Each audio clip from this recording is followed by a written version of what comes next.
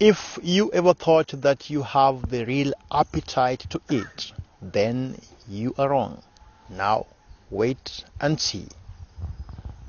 It's 12:30 p.m. at the homestead of Zakayo Kwendo in Esongolo village, Emuhaya district, Vihiga County. We are given a warm reception upon our arrival, but our interest is in this man, Eli Amutali, a 24-year-old energetic and handsome young man. What strikes us is his ability to chew more than you can imagine. He is capable of eating 3 kilograms of ugali, not with the assistance of anyone, but all alone.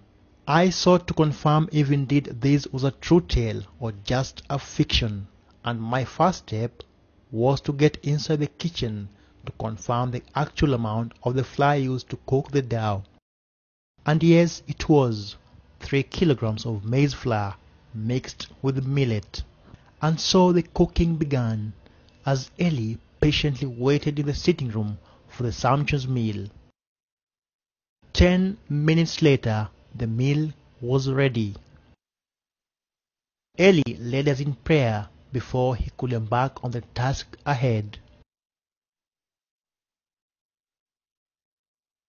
I sat pensively, staring in disbelief as he displayed his rare skills. One thing that baffled me is how he balanced the sizable amount of ugali and the little serving of fingerlings.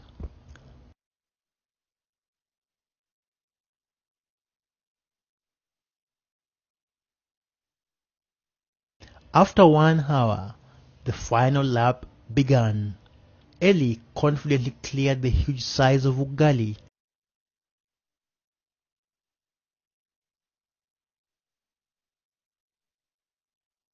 Before drowning it with a glass of water.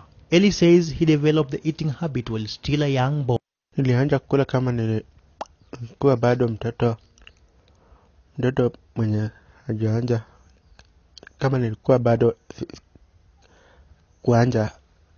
kuanja nasari. He only eats twice a day, morning and evening. Nilianga tu pole mpaka baba yangu nyumbani hata anikatazanga. Kipawa ya kula alianza tu kama vile alisaliwa, akaanza tu kula.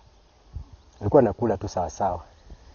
Akikunywa chai hata na mikate maandazi, sagidoko ukimpea hata ugali anakula tu. Astuki, bado anaendelea tu. Hata akipumzika kidogo ukimpea tena chai anakunywa tu. And just to be sure, I spoke to a nutritionist to establish whether it is healthy for one to eat such excessive amount of food. You may experience some problems like bloating stomach and all that. So, and also discomforts, stomach discomforts that may even lead to too much production of acid. And we know that too much production of acid in the stomach can also lead to ulcers. Baraka Karama, K24 in Esongolo village, Emuhaya district.